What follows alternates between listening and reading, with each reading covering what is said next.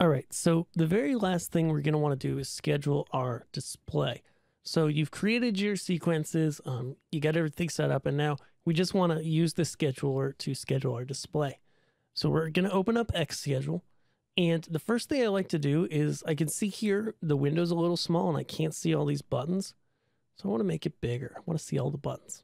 All right, now it's simple to see. We can go here to playlists, press add because we don't have one.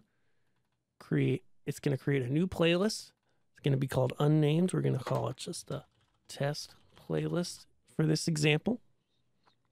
There's some options here about doing the first or the last step only once. For example, if you have a special startup or ending sequence for the start or end of the show, you can shuffle it too. Then we'll go add F sequence. By default, xLights is creating these automatically as you build your sequences. So I see I've got one here. Killer. So now I've got that in. It's got 30 seconds. It tells me that the whole sequence as well as this whole playlist is 30 seconds. I want to go here and I can change the file at any point. I can update it.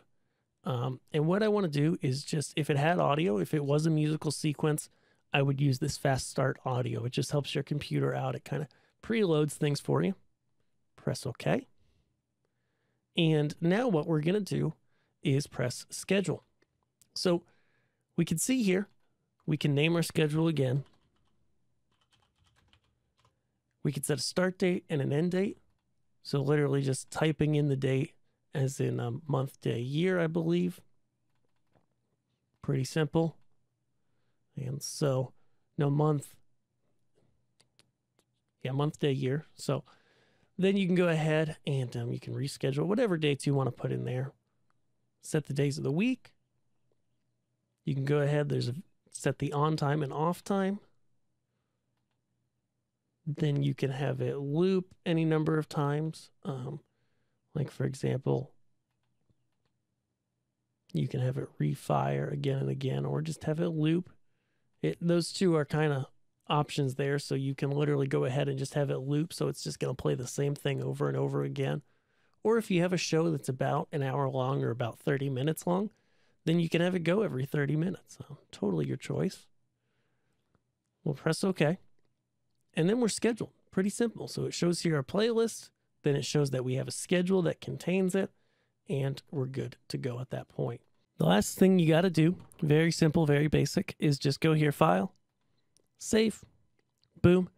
Now it's ready to go. You can leave open xSchedule and your show's going to run. What I like to do is I like to have this on a computer that I don't have on the internet, that I just have talking to my controllers. That's me wanting to keep any updates or anything like that from affecting my computer. And then I just let it run. It's really that simple. So as I mentioned at the end of the last video, for more, check out learnchristmaslighting.com. And I will see you here on YouTube. Be sure to subscribe. Thanks.